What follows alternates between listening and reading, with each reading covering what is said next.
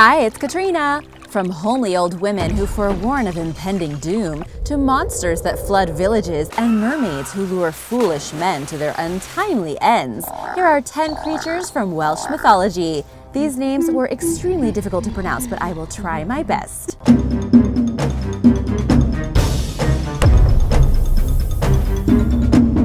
Number 10.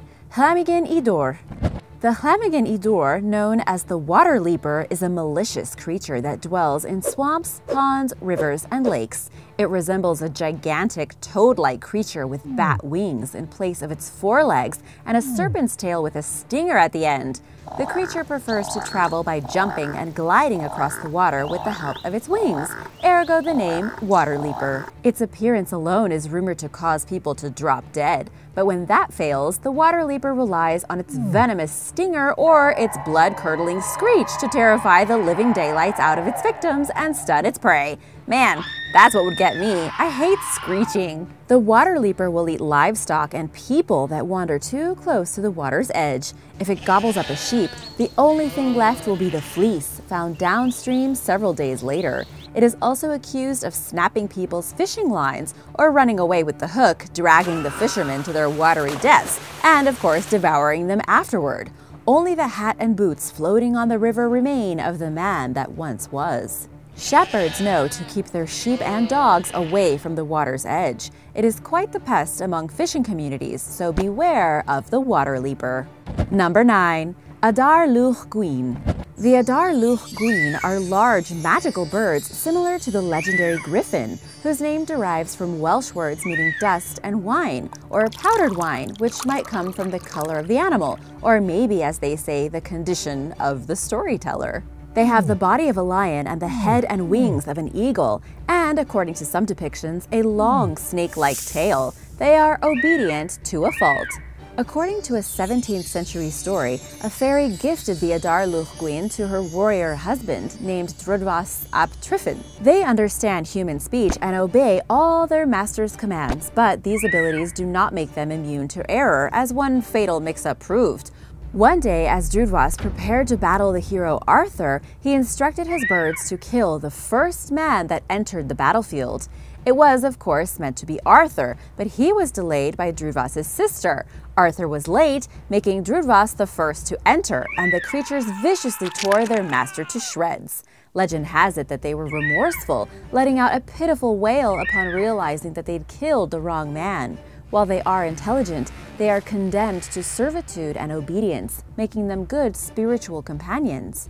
The term Adar Llwch Gwin grew to encompass various types of raptors in medieval Welsh poetry, including hawks and falcons. It was also a metaphor for brave, strong men. Number 8. Tylwyth Teg. Tylwyth Teg is the most commonly used Welsh term for the fairy folk, which are blonde, blue-eyed, human-like creatures who dwell primarily underground and in rivers and streams. While they are traditionally considered beautiful, some myths describe fairy folk as short and homely. In fact, there are 5 types of Tylwyth Teg, according to folklorist Wirt Sykes, including elves, fairies of the mines, household fairies, female fairies of lakes and streams, and hag-like mountain fairies, so they can all look a bit different. Fairy folk maidens are known to marry human men, but are still bound by the rules of their species, which includes being banished back to their realm and never seeing their husbands again if they touch iron. Kind of like Maleficent, remember? Her weakness was iron, and just the slightest touch would burn her skin. The fairy folk give gifts to people they like, but their generosity is conditional. If someone speaks aloud about a gift they received from a fairy, the gift vanishes. If you speak kindly of fairies, you are more likely to be in their good graces, but if you speak badly, they can get extremely angry.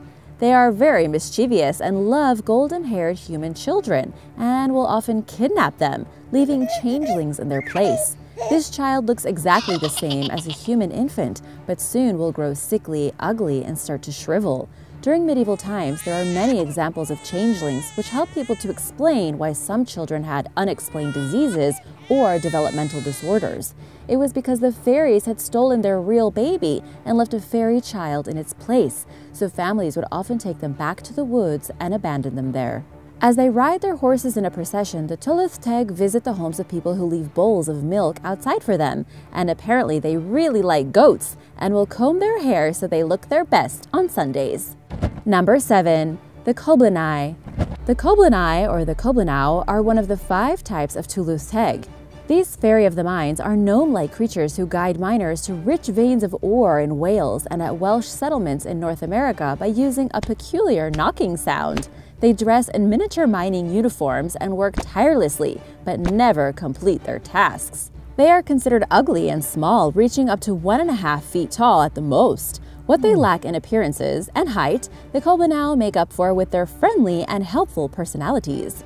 While they're willing to lead miners toward unharvested natural resources, these creatures are less generous when it comes to their own wares. They are rumored to love metal more than air and require great promises in exchange for one of their swords or pieces of jewelry. Their presence, however, brings good luck in mines and quarries, so miners are good to them as they hammer away, loading buckets and work busily. But at the end of the day, they accomplish nothing.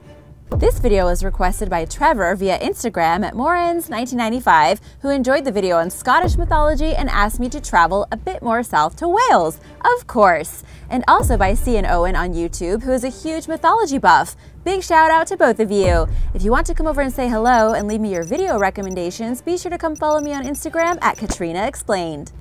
Number 6. The Avanc. Also known as a donk, the Avanc is a demonic lake monster variously described as resembling a crocodile, beaver, or dwarf-like creature, depending on the story. Some believe it's the Welsh equivalent of the Scottish Loch Ness Monster. Like most water demons, the Avanc preys on anyone foolish enough to enter the lake it lives in, whether deliberately or by falling in, and it seems invincible against man-made weapons. Its hide was so thick no arrow or spear could pierce it.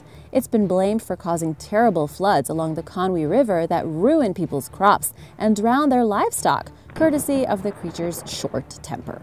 The wise men of the valley came together to see what they could do about the beast. They decided to try to capture the creature and relocate it to another lake. The Avanc, like many other large, scary creatures, was very partial to beautiful young women. A young maiden volunteered to charm the monster and went to the shore to call softly to it. The monster reared its ugly head as she sung him a lullaby, and the Avanc crawled out of the lake and fell asleep on her lap. The men jumped out from where they had been hiding and bound the monster in iron chains. The Avanc awoke, and with a roar of fury it thrashed about, killing the maiden. But thanks to her bravery and with the help of 2 very powerful oxen, the townspeople were able to relocate it to its new home, under the dark, imposing shadow of Mount Snowdon, where he remains trapped. According to another story, the Adanc lives in a cave near the palace of the sons of the king of the Tortures. It is a vicious cycle of death and despair, where the king's 3 sons are killed by the monster each day, only for maidens of the court to resurrect them every time. The monster is finally slayed by Peredur, a knight from King Arthur legend. Number 5. Gwishgi. Also called the Dog of Darkness or the Black Hound of Destiny, the Gwishgi or Gwishgi is a huge, terrifying canine that appears as a black wolf or a mastiff with bright red eyes, shaggy fur, and pungent breath. It roams dark, lonely streets on the outskirts of villages at night, particularly in northeast Wales. In some accounts, the Gwishgi slowly and silently stalks travelers before pouncing on them and attacking. Sometimes, however, the fearsome dog vanishes after being spotted, or is merely considered a sign of bad luck.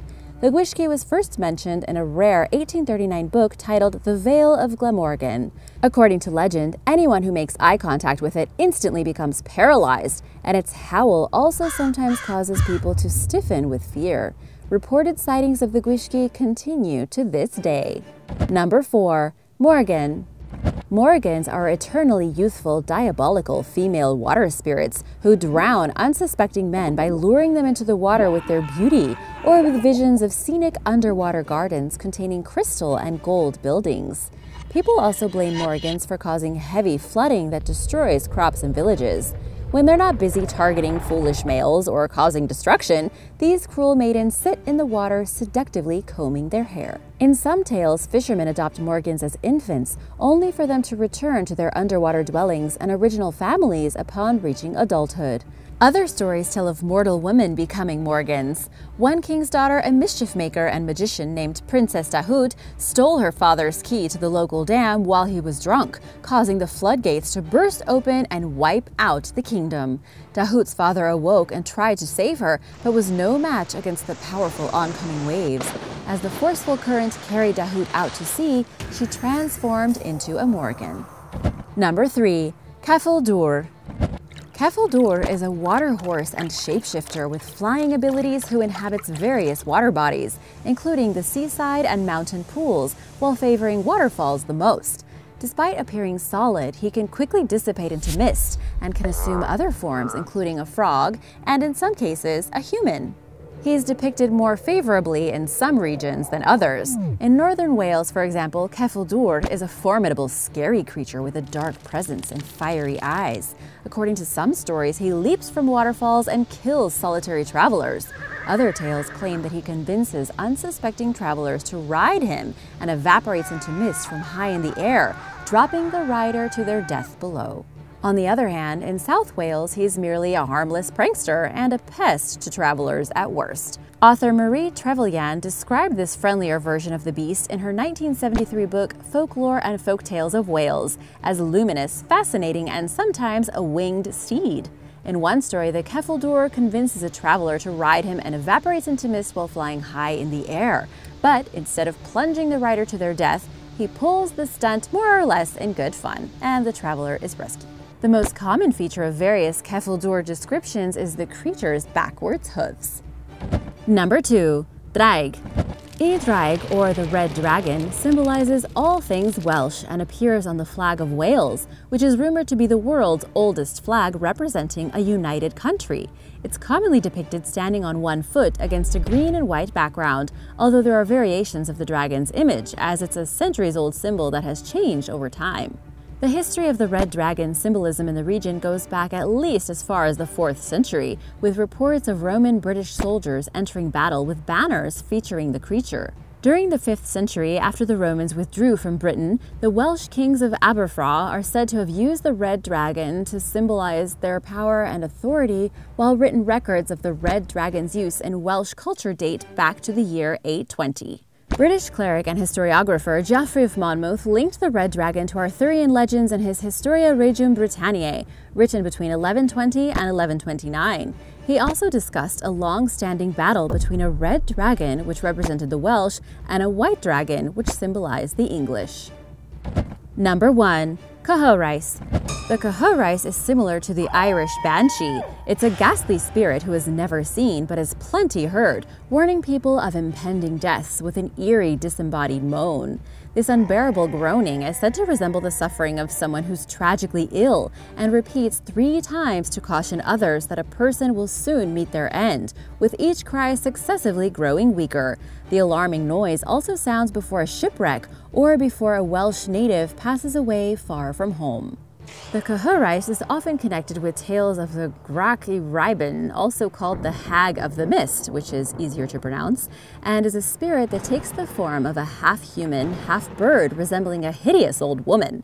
She warns people of their upcoming demise by flying up to their window and calling their name, or by crying out when the person approaches an intersection or a stream, where she is often invisible, but is sometimes seen washing her hands. Thanks for watching! I would love to visit Wales. If you are from there or have been there, do you have any recommendations for me? Let me know in the comments below. And also, if you enjoyed today's video, be sure to give it a thumbs up and subscribe if you haven't already. See you soon! Bye!